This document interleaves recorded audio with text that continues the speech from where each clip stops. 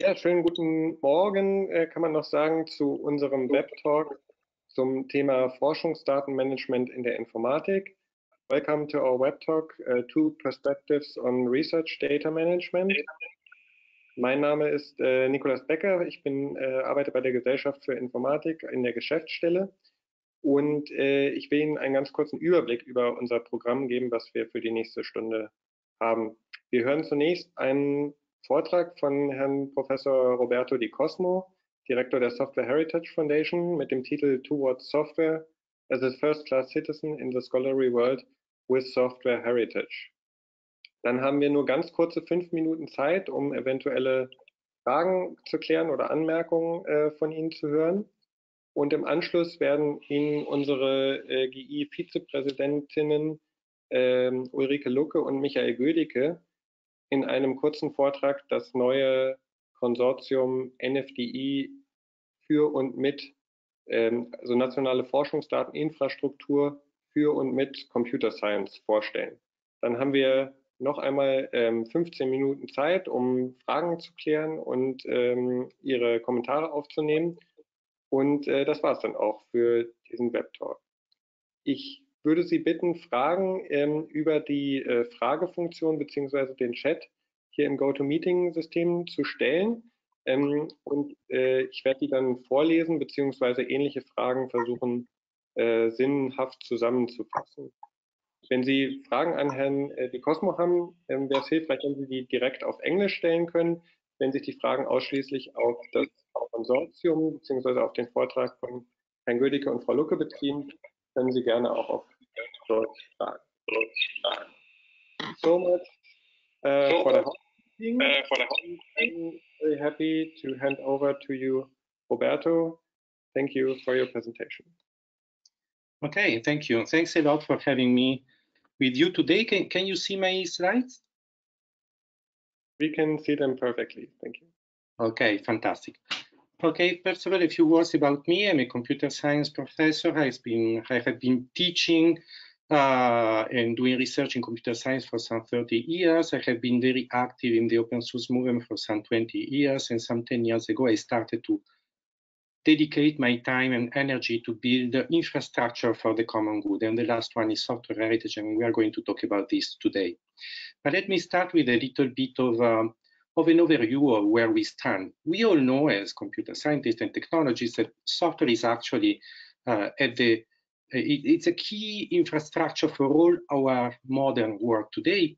But what many people do not see is that source code of the software is a key knowledge inside the software that runs our world. When I was a student many years ago, I would use the book by Harold Abelson, Structural Interpretation of Computer Programs. And in the first pages, it was written this very interesting phrase. I mean, programs must be written for people to read, and only incidentally for machines to execute. Well, of course, we want to run programs. Okay? You want to play your game or run your simulation. But the point is that that Harold wanted to make is that actually these programs are written by people for other people who will need to understand them, evolve them, maintain them, and fix them over time. Okay? And if you do not have the source code, you cannot do that. But in the 80s, this was a kind of a cryptic message because there was not much software to be seen in the world. But today, 30 years later, 35 years later, we have an incredible amount of beautiful pieces of source code that we can look at.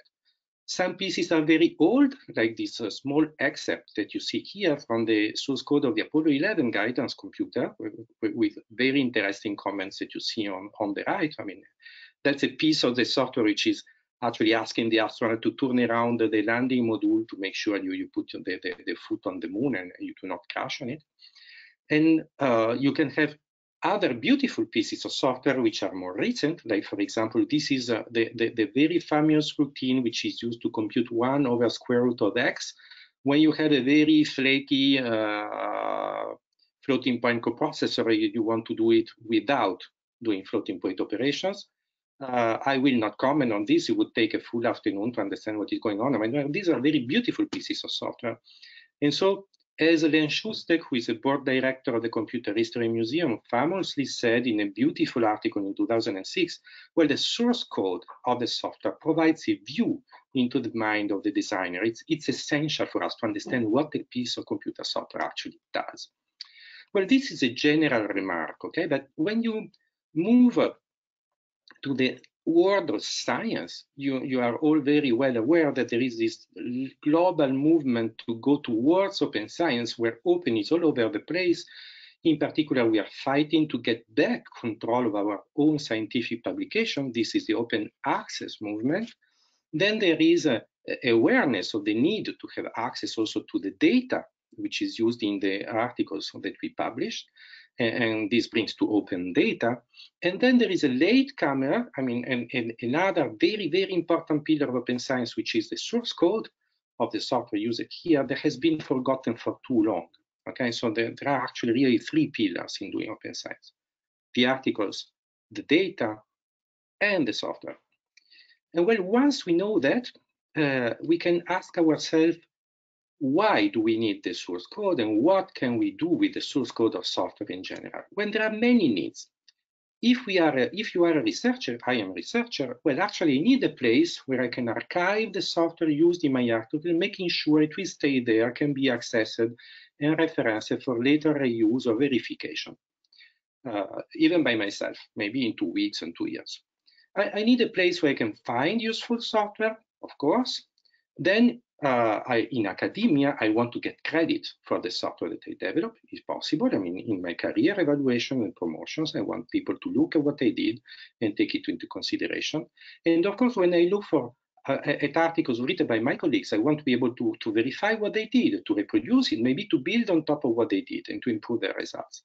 So these are basic needs of the researchers.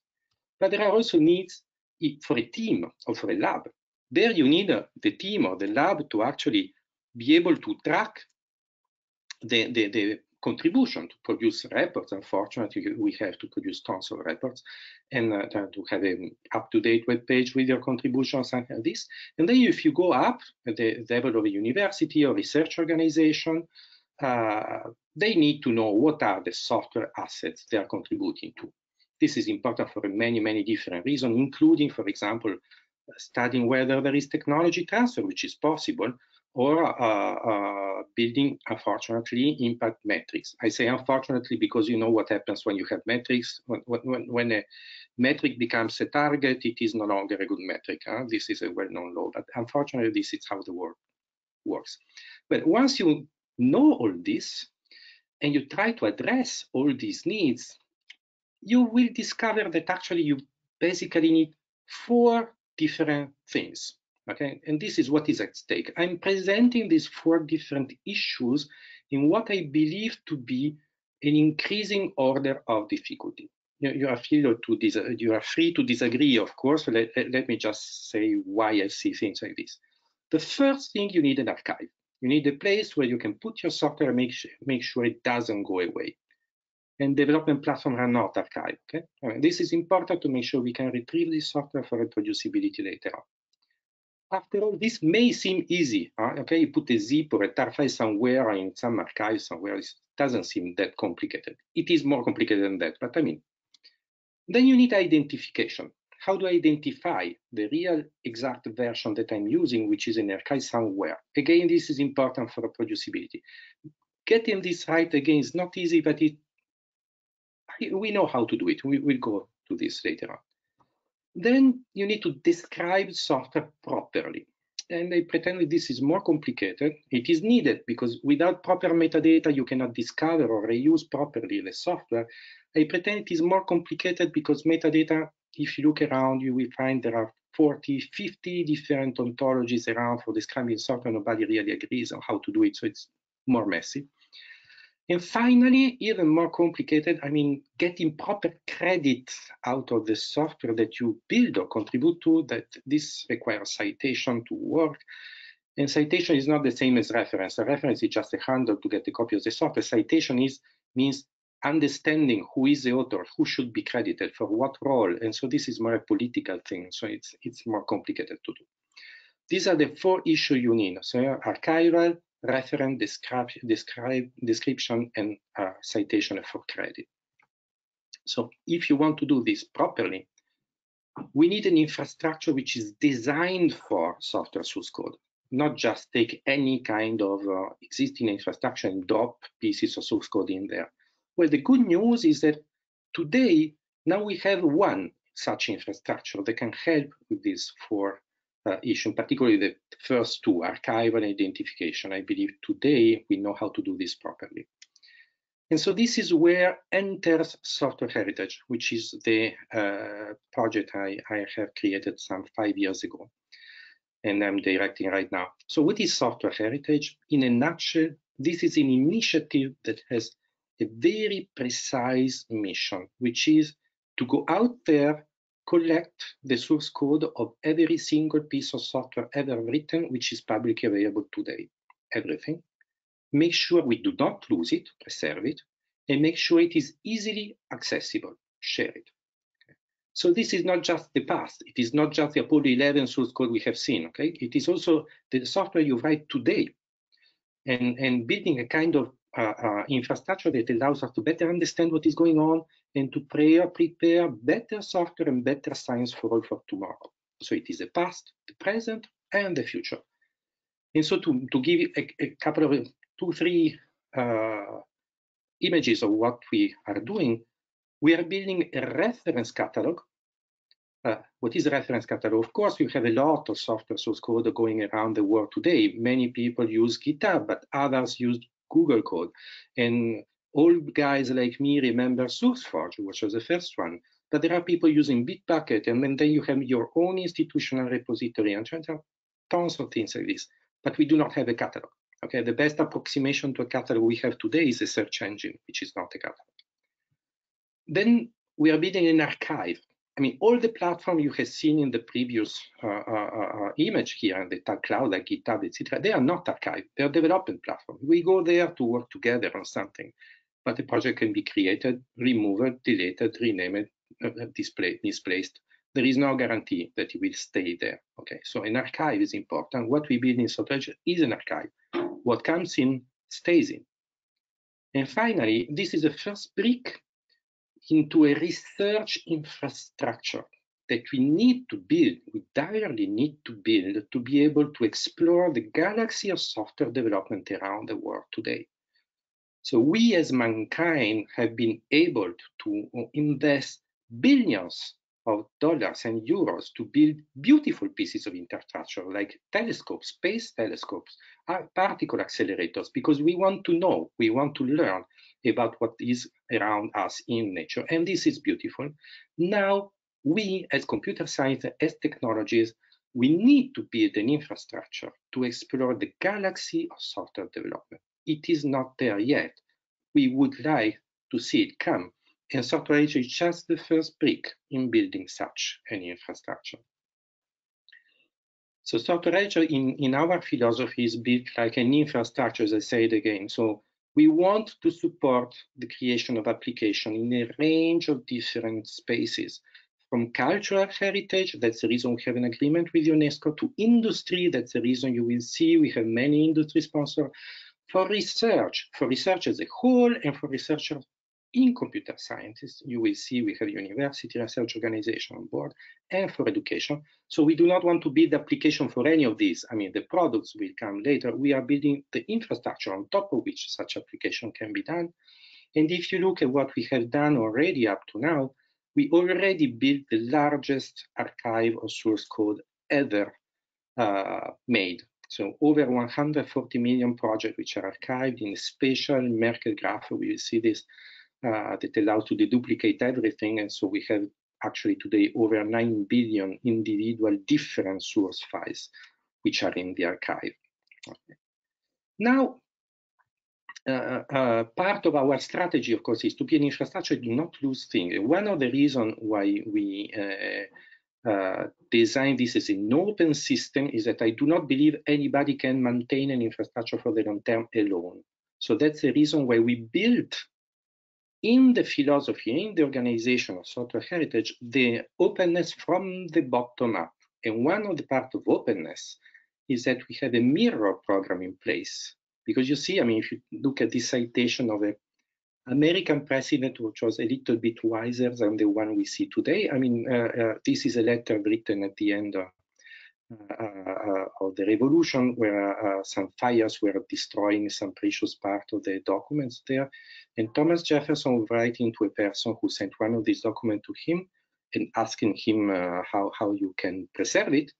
Look at these beautiful things. He says, I mean, yes, if we want to avoid to lose these things, the good solution is not to have a single vault where you lock things, but to have many copies in such a way that even an accident cannot destroy them all. And that's the reason why we are building a mirror network. And we signed an agreement last year with ENEA, which is a national Italian agency for new technologies, which is the first institutional mirror. And I hope it will be the first of many others that need to be built around the world to maintain a full copy of the archive we are building. Well, now let me get back and how software heritage is actually addressing these four needs we mentioned. So archive, reference, describe, cite. For archive, we are building this gigantic archive in a very special way. So we do not wait for you to come to us and deposit your software. We actually go out there and fetch it proactively from many different places. We archive GitHub, we archive Bitbucket, we archive GitLab.com, we are archiving NPM, package manager, something like this, and there are so many others to add. So it's not an easy job.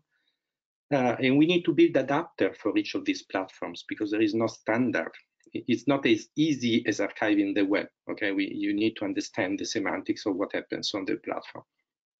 And once you get to talk to each of these platforms, then you discover that there are so many different version control systems, so many different package management systems, so many different formats. We do not stop there. We do not just make a copy of a particular package format or a particular version control system. We go the extra mile to actually transform all of this into a single gigantic direct acyclic graph, a Merkle graph that contains all the file contents, all the directories, all the releases, all the versions, all the commits, etc., in a uniform data structure. So this builds the universal graph of software development around the world.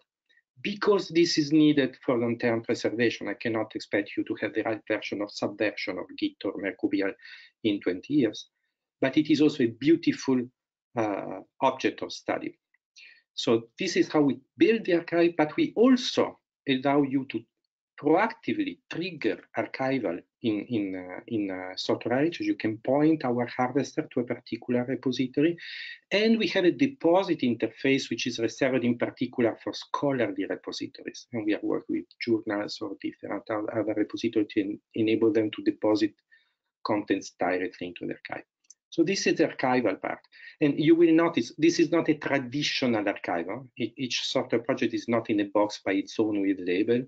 It is included, converted into this gigantic Merkle tree that allows you to know whether a single file has been used in 2 or 3 or 1,000 different projects, one moved from one page to the other. You see, it's much more advanced.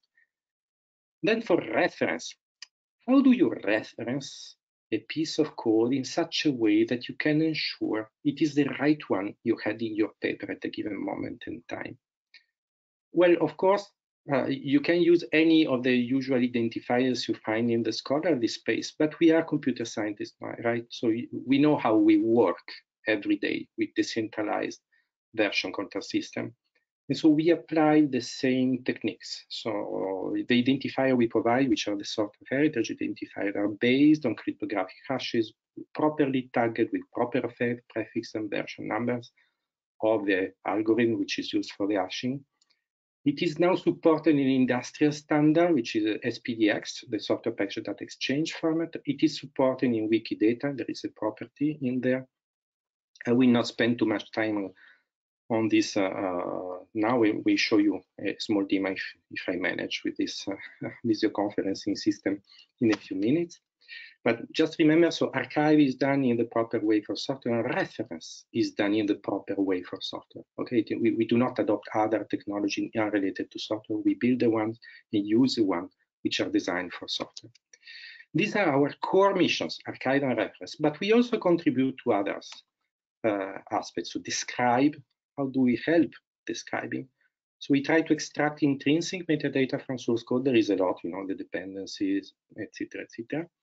And we did contribute to a piece of software to generate a metadata format, which is called Code Meta, which is getting some traction to help people write metadata.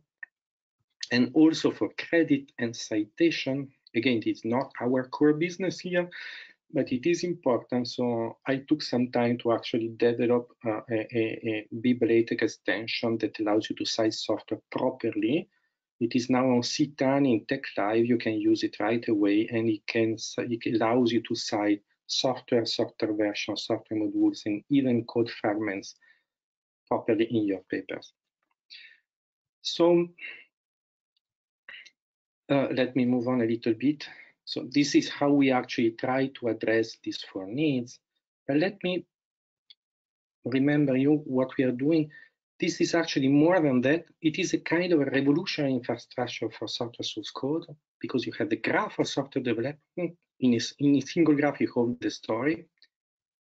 And because we have built this graph for our long-term needs, we also did the normalization phase that you usually need when you do machine learning or big code analysis. Okay, so you have a one uniform data structure where all the history of computing is actually stored, no matter what is the version control system, the package manager, or the place where it has been developed. So this is a beautiful object to actually do massive analysis for a ton of reasons. I mean, software quality, security, safety, etc. And actually, if you are curious, the slides will be shared later on. The first data set extracted from this are actually available. We're running a mining competition this year, a few months ago. So you will be able to click on these papers to learn more if you want. So that was a general picture for you of what is going on. But now I would like, if I manage, sorry, let me try if this works. So if I go here, is it visible? Showing main screen, yes. It seems that it works. You see the main screen, right? View screen. Okay. So what you see here is the main page of our archive, not the front shop. I mean, let me show you. I mean, if I click here, if you go to www.softwareedge.org, this is the front shop. I mean, we explain what we do, the mission, you have nice picture, etc. But since we are among us, I'm going to the real thing, okay, behind the front shop. So here you have the list of all the platform we are already archiving: Bitbucket, Debian, GitHub, GitLab, etc., etc., etc. By the way, I do not know if you remember, Google Code and Gitorious were shut down in 2015. Over 1.5 million projects in danger, where we saved them. You have find the copy of everything right here. And you see the current situation: over 9 billion unique source file archived, over 140 million project archived. And then you can actually search. You can, let me see if I can use this.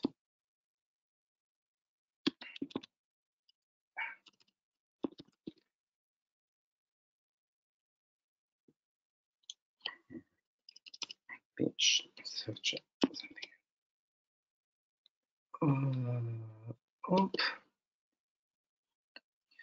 See, this is a very simple search engine for the moment. We would need more sophisticated tools, but this will take more time and more resources. You can click on the URL of a project that has been archived. For example, this is the piece of the source code of the Apollo 11 I showed to you.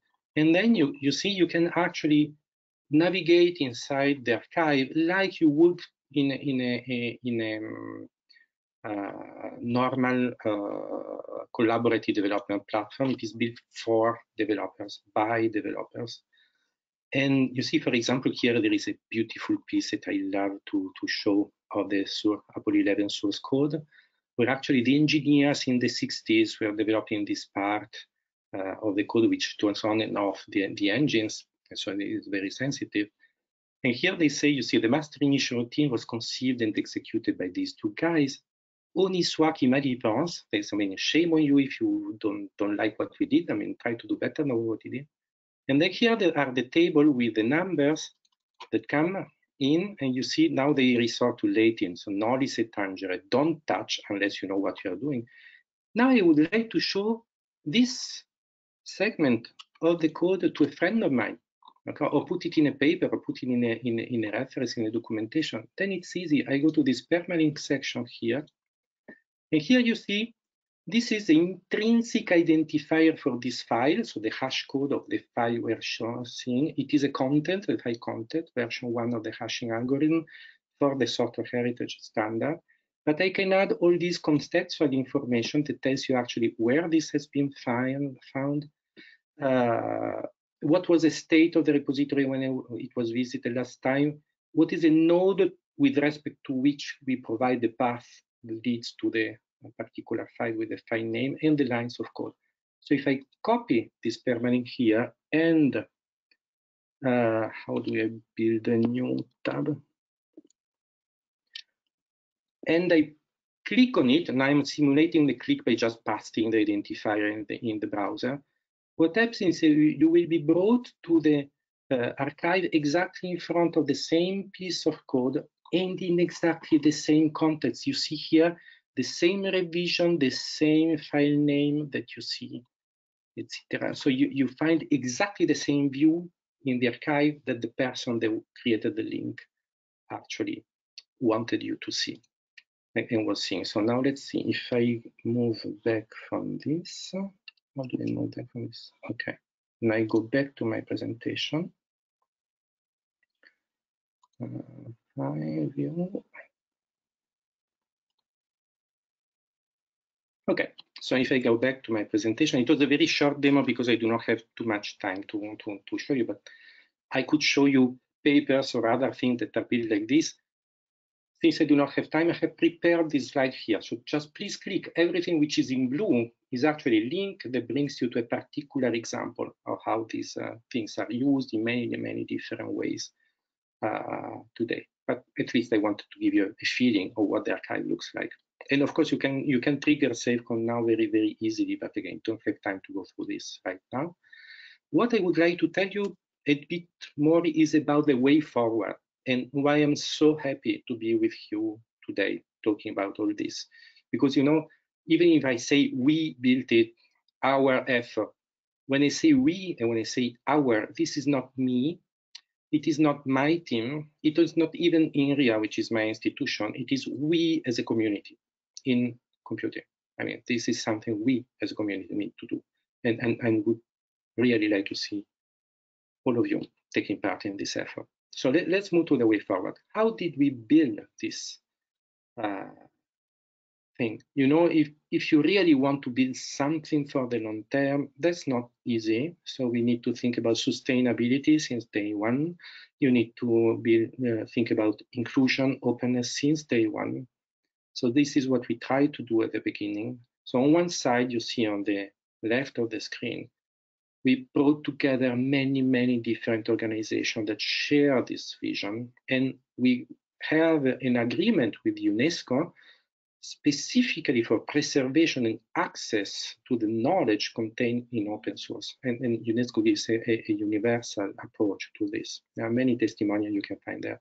So that's important because this means awareness, mindshare, and building a community.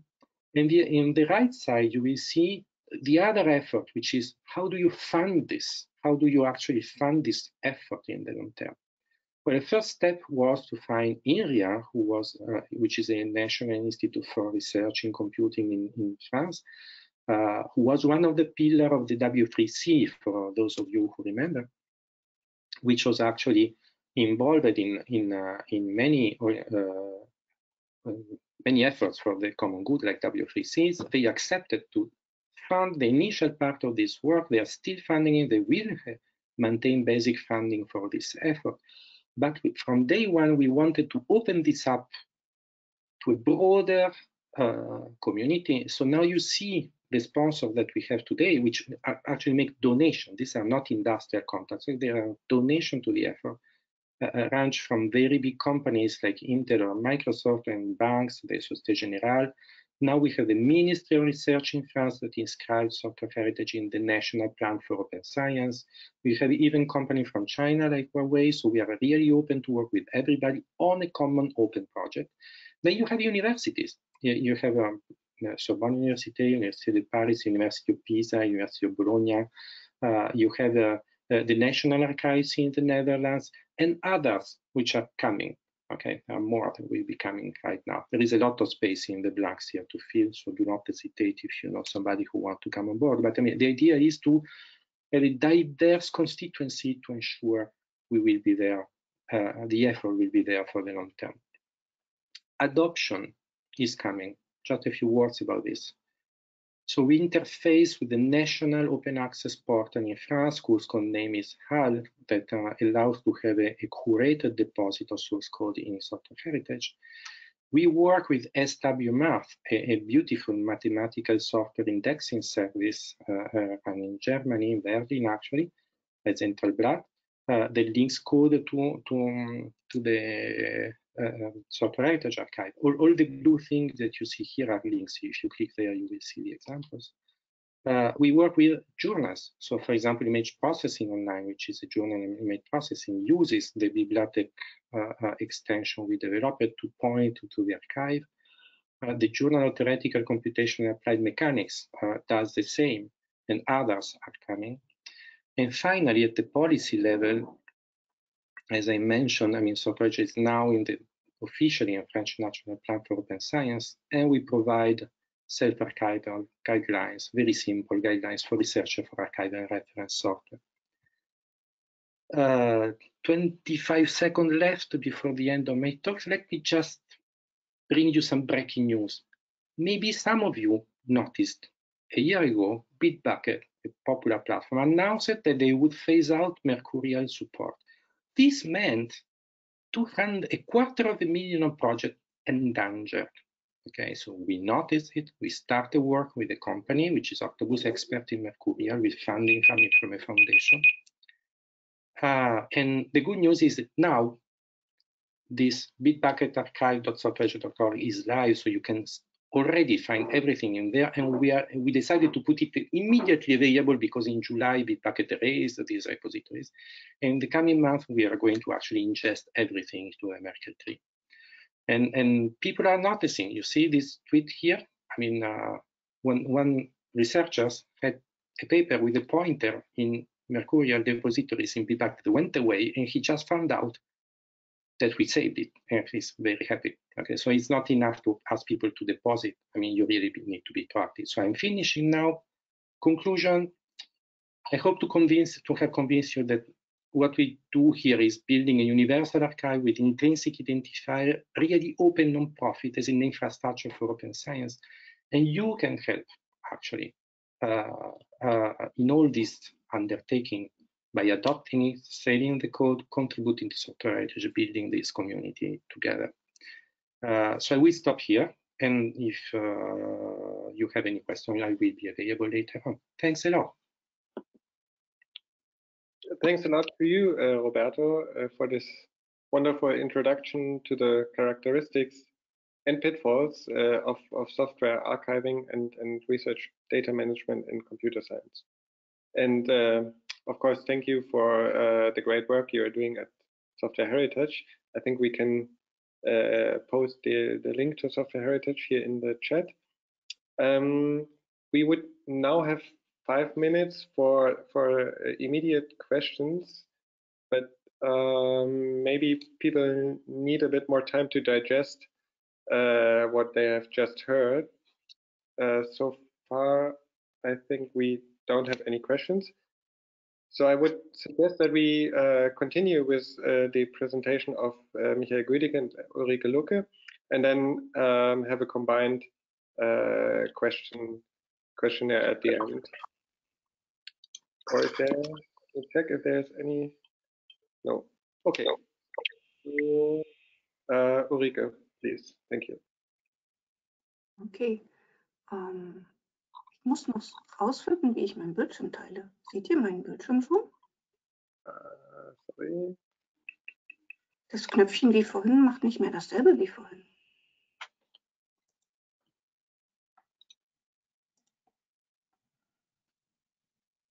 Jetzt?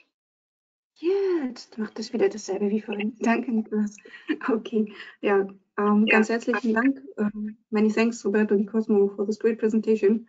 I now don't have to tell what we shall do and can focus on how this can be done.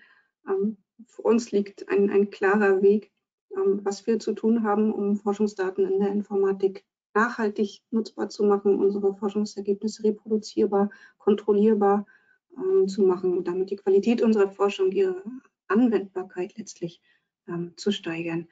Dieser Aufgabe widmen wir uns seit mittlerweile fast 2 Jahren, was nun mündet in die Einreichung dieses Projektantrages. Dass wir das tun dürfen, verdanken wir einem GWK-Beschluss bzw. einer Bund-Länder-Vereinbarung, die 2018 geschlossen wurde, wo es eben darum ging, eine nationale Forschungsdateninfrastruktur aufzubauen. Das heißt also quer über Deutschland, aber sortiert nach einzelnen Fächern, solche Infrastrukturen zu bauen, wie wir sie eben am Beispiel gesehen haben. Was wir bislang dazu schon getan haben, ist uns unsere Absicht zu erklären, das auch für die Informatik zu tun. Das heißt also, wir haben an den Konferenzen, die zu diesem Thema von der DFG organisiert wurden, teilgenommen, haben Absichtserklärungen abgegeben, auch eine verbindliche Absichtserklärung, dass wir in diesem Jahr einen solchen Antrag einreichen wollen. Sie sehen hier den Screenshot mal von der Coverseite.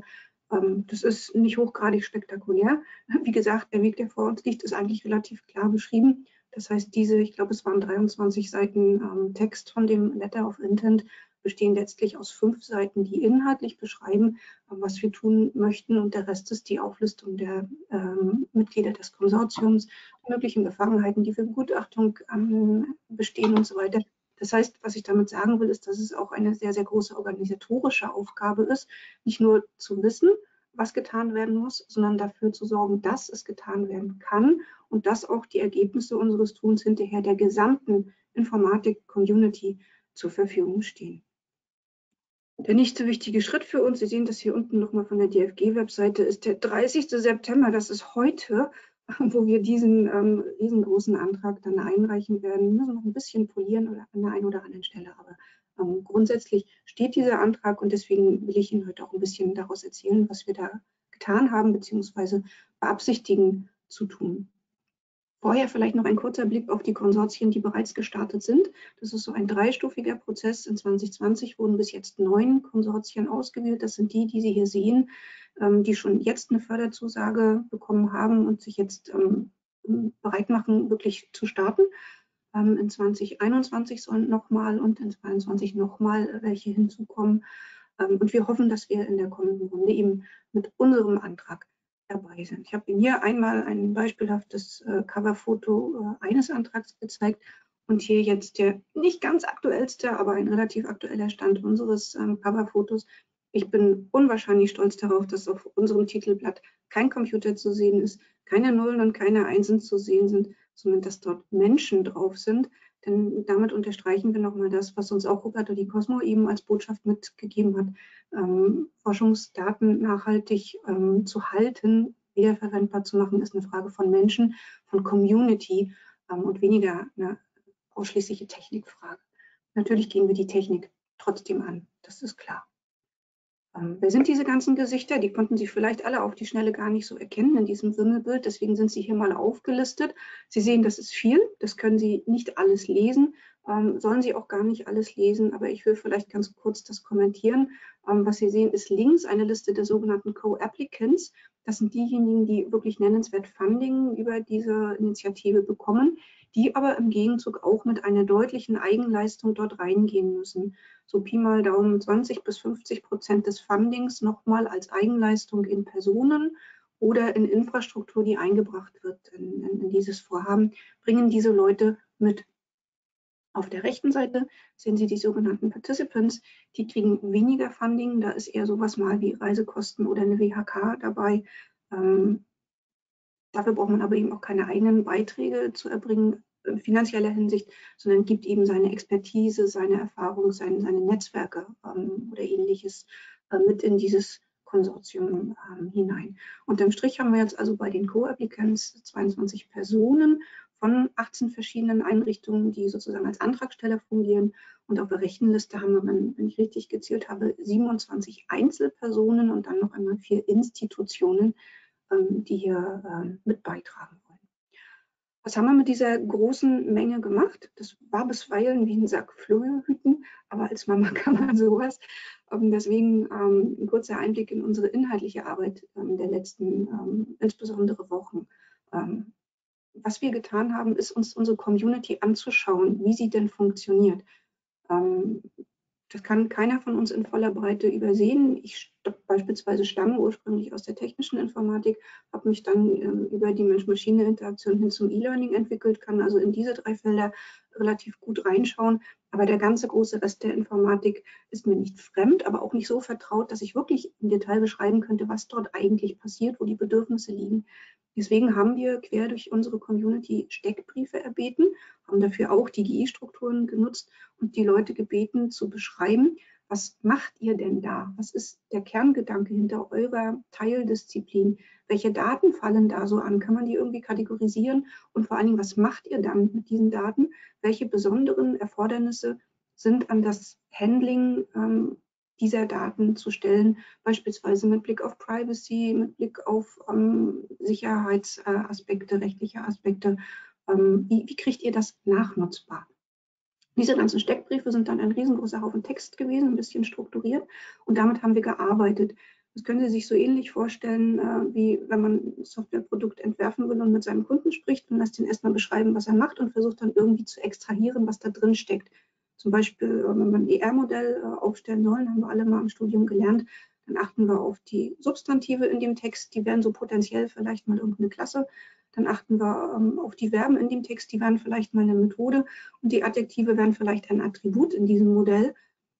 So ähnlich sind wir an diese Texte auch rangegangen. Das heißt, wir haben geguckt, wo stecken da die Kernbegriffe drin, wo liegen die immer wiederkehrenden Aspekte, die für uns aus dieser Perspektive Forschungsdatenmanagement relevant sind.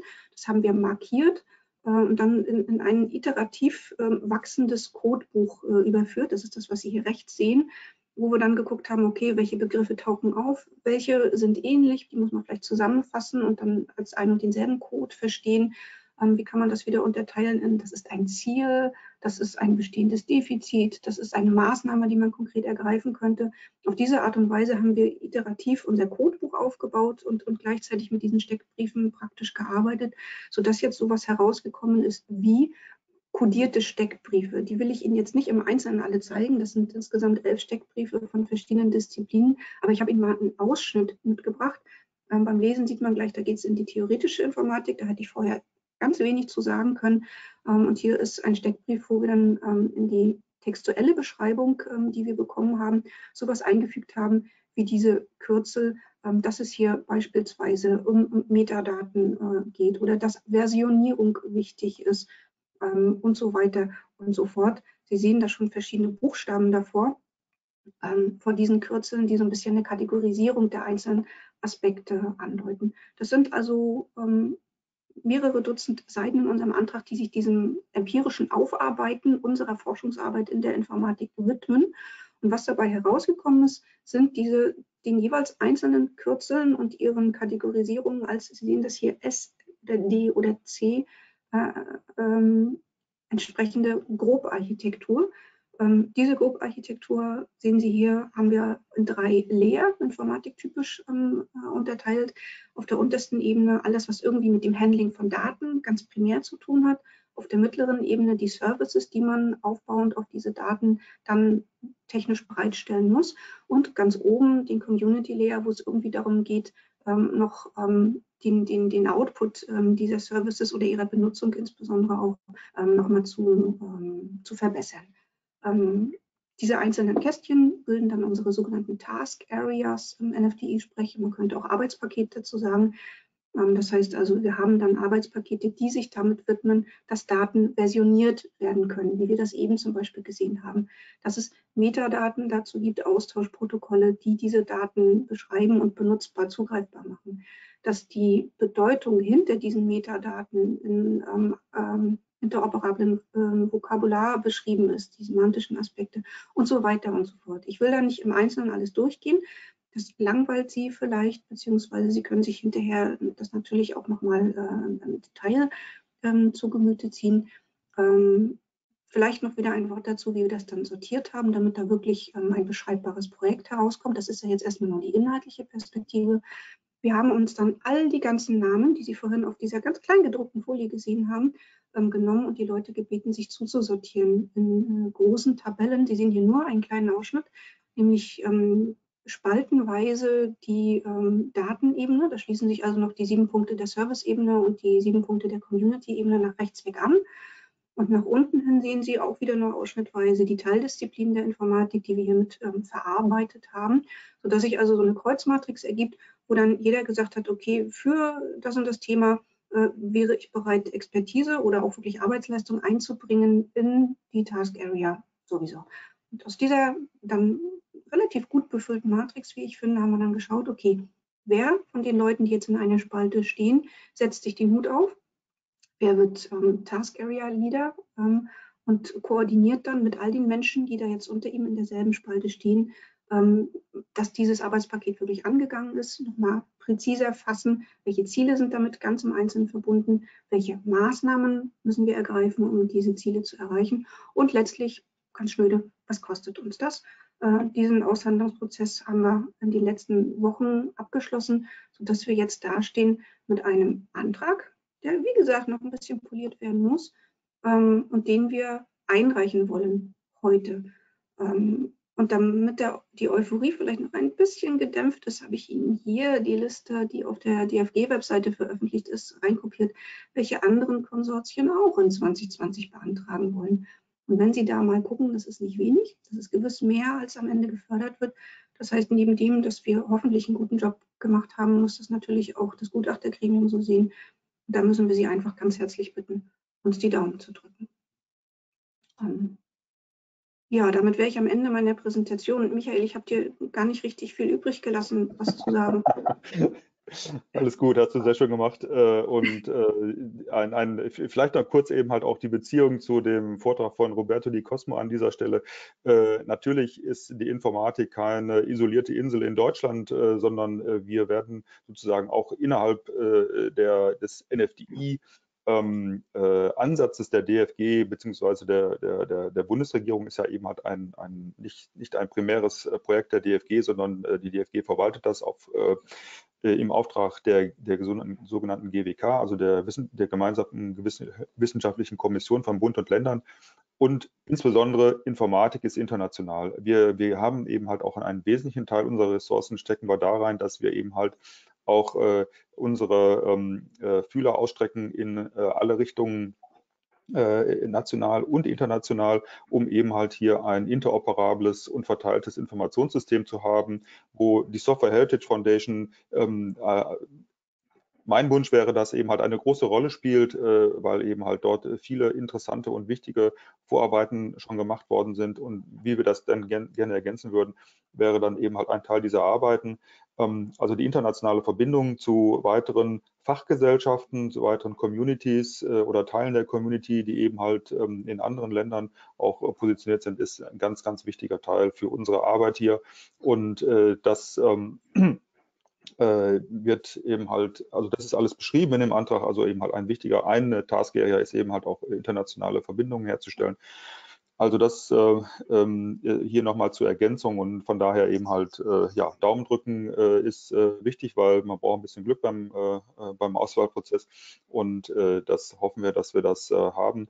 Und da an der Stelle eben halt dann mit den, glaube ich, sehr wichtigen Arbeiten für die Informatik, was wir auch erreicht haben, ist eben halt, dass die Communities, die wir angesprochen haben, auch tatsächlich kooperieren bei diesen Themen, die wir identifiziert haben. Und da sind wir auch schon ein bisschen drauf stolz und können das auch als ein Ergebnis des Antragsschreibens werten, dass wir eben halt hier tatsächlich Communities innerhalb der Informatik schon zusammengebracht haben, die, glaube ich, vorher eher selten miteinander geredet haben, sagen wir mal so. Ne? Also das ist zum Abschluss eben halt auch nochmal einen großen Dank an alle Mitstreiterinnen und Mitstreiter, die eben halt hier geholfen haben, das sozusagen als Antrag zum Fliegen zu bringen. Das war schon eine anstrengende Zeit, die letzten paar Monate, und ja, dann drücken wir die Daumen, dass jetzt nicht noch die Technik zusammenbricht und wir den Antrag noch anreichen können. Ein Teil der Informationen stehen schon im DFG-Werkzeug für die Antragstellung, aber den Text müssen wir natürlich noch hochladen, das ist noch nicht passiert. Okay, dann würde ich jetzt hier an dieser Stelle aufhören zu sprechen und bin gespannt auf Ihre Fragen und Kommentare. Ja, danke auch euch beiden. Roberto, could you please enable your video sharing? I'm not able to do that. Perfect. So Okay. we are back again, and in the meantime, people have reflected on your talk, and we have two questions regarding your presentation, Roberto. Okay. First, Mr. Klammer asked a question about long-term archival. Are there similar ideas like the GitHub Arctic Vault for softwareheritage.org? Yes, well, okay, this GitHub archive program is something which has been launched in last November. I was actually at GitHub Universe for the event. We are a partner with the GitHub with the effort they are making. Well, you know, archiving something on microfilm in the Arctic Vault is very nice as an advertisement operation, as a, let's say, publicity stunt. I'm not sure this is what I would have done, okay, if I were in their feet, because who is going to access this stuff when? I mean, it's really a very last resort. I mean, in case everybody dies, etc. At this point, what do you do with that? It's not very clear. So we have, of course, long-term plans for archiving everything of which is in the software archive, which is not just GitHub, it's much more than that. But this is more medium term in the sense partnering with national archives. For example, in France, we have a national archive that stores data for research in a very long term using the OAIS standard and all these kind of different things on tapes, for example. And this is in progress, it will take time. I imagine you, for example, in Germany, I'm sure you have also National Archive for Digital Data in the same way. You could do exactly the same thing in different places. So I believe more in replication of different places than in just a single potential point of failure. And in the meantime, it is very important that we keep all of this software available, because you never know what part of software you might be interested in. Even software from the 60s can be interesting, and you need to access it now. So you need to have the data live. If you do studies, for example, on the evolution of the practice of programming over the past 50 years, you cannot have part of your data on tape. You need to have everything available for running massive analysis right today. So it's a several layers. So trying to have everything available for all of you right away, then having a mirror program to make sure we don't lose the data now, then having another layer which is based on national archives which are already structured to have long-term archival, to see how regularly taking snapshot of what is in software heritage. I mean, not all of this is already existing today. It requires time, requires collaboration, requires funding, requires an effort, but it's definitely in the roadmap we should all be building together. Thank you. We have two more questions referring to your talk. Maybe if you are to the audience, if you want to ask questions about Ulrike's and Michael's talk, please also feel free to ask them. In the meanwhile, maybe Roberto, you could answer these two other questions. Ms. Knusbig is asking, do you know open source as prior art in an initiative of USPTO and Linux, your project might be interesting for patent offices. And maybe you can combine this.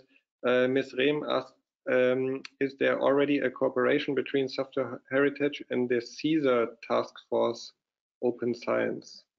CSER is capitalized. It's an acronym, apparently. Well, okay, so I will take each of them in turn. About this issue about prior art, yes, very, very good point. Actually, this kind of archive, as we have the source code, looking at the source code, you can find prior art in many different cases, of course.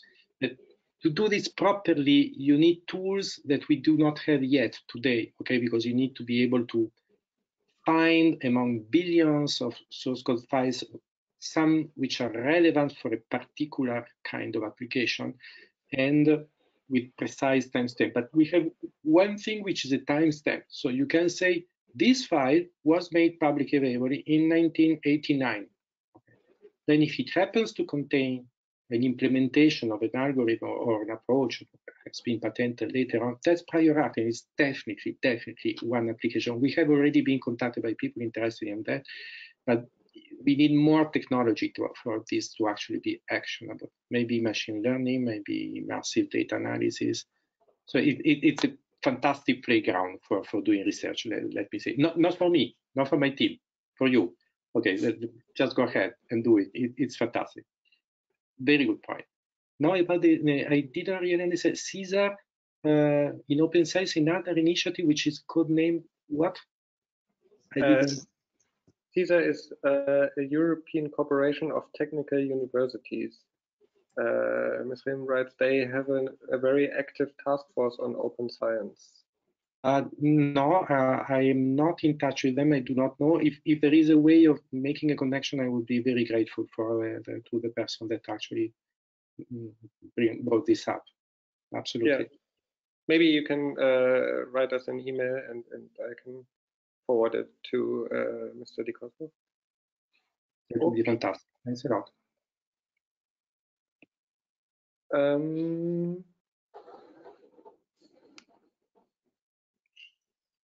Just trying to get hold of all the windows on my screen, but so far I don't see any other questions. So maybe to close this workshop, maybe you three have another few words on how NFDIxCS will cooperate with Software Heritage, or what will be the contribution of Software Heritage to NFDIxCS, complicated acronym.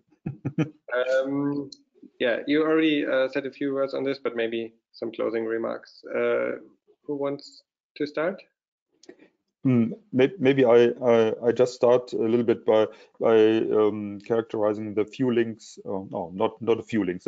Many links we have to Software Heritage here.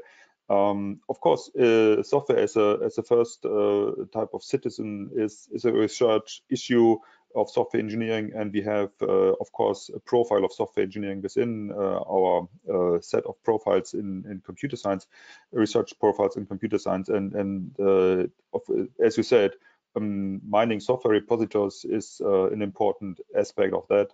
And we try to link researchers in the field with Software Heritage because it's a beautiful and very relevant archive of software, and that's certainly a big point. And we would like to use, of course, the archive as well.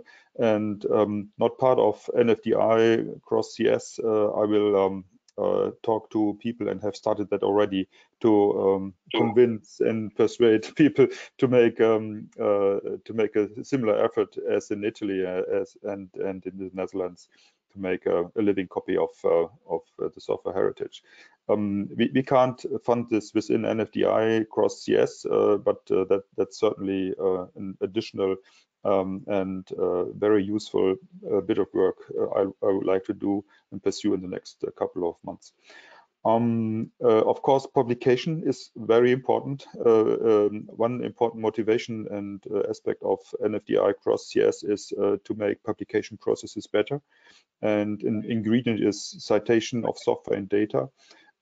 Data comes always with software, so this is linked together. It's one important topic of ours, that software and data needs to come together, as also we believe and we think in other disciplines of research and science as well. But we are talking for and with computer science here, and for us it's clear that we have to have a very robust and way to cite software and data. And you have done great work here already, and we would like to link to that and try to use it, complement it, and do also a little bit of research in that area, not as part of NFDIxCS, but that is a kind of collateral damage that we have research efforts supported here as well. So that these are two very important links we see here, and looking forward to work with you in this respect. Maybe Ulrike, you might complement this a little bit. Okay. I'm fine with this.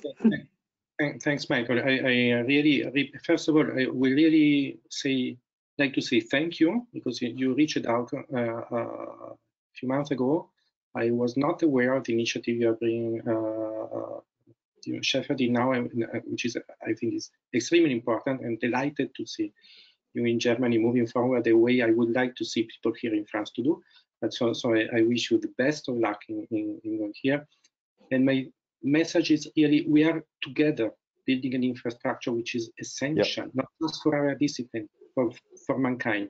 Think of what we are going through right now. I mean, this virus, etc. This is a big challenge we didn't expect. There will be more. You can have an asteroid crashing out here, or a computer virus going wild, or chemical issue, or any kind of things. And we never know where we will find the tools to face these challenges. Mm-hmm. The tools we have is knowledge and collaboration, and building an open infrastructure that allows us, without limits, without barriers, to share knowledge, to better find the tools we need to face this challenge, is of paramount importance, not just for computer science. It is important for mankind in general. So my deepest wish is to see us building a global collaboration to build this kind of infrastructure. Software is a piece of it. Okay, so to see, I could have designed this infrastructure as a purely a personal project funded in just an institution to say, this is mine, look, this is beautiful, it is mine. How good I am, but this is mine. No, it has been built from the day one to be open to absolutely everybody, because I believe we need common infrastructure. Yep. So we have so many things to do. The effort you are making, the effort we try to do, going to the level of the European Union, you see there have been funding made available for many kinds of infrastructure. Let's try to convince them that we need a European effort, and even more than European effort. We need a global effort to go there. But let's start. Yep. Okay, very good. I think these are famous last words for this. Yeah, thank you, Roberto. Thank you for giving us the honor here. Thank all of you for your passion on this topic of research data management, and good luck with the last steps of the proposal. And if there were any questions that we couldn't answer during this talk, or I saw that some questions were posed just a second ago, feel free to reach out to us. There's NFDIxCS or xcs.org, the website, and you will find all contact information there. Thank you again, and we'll make the slides available, and we send it to you, Nikolas, right? So anybody who wants a copy of the slides or the presentation will have a copy. Okay, thank you. That's what are we allowed to put it on the website then? Absolutely, no problem. Okay, nothing. Very good. Absolutely. So we will mention it on the website that you gave the talk and the slides as well. Thank you very much. Perfect. And all of you being part of the Informatik 2020 program, have a wonderful rest of the day, and yeah, see you in the different talk. Bye bye. Bye bye. Thank you very much, Roberto. Take care. See you soon. Bye bye. Best of luck. Bye. Awesome.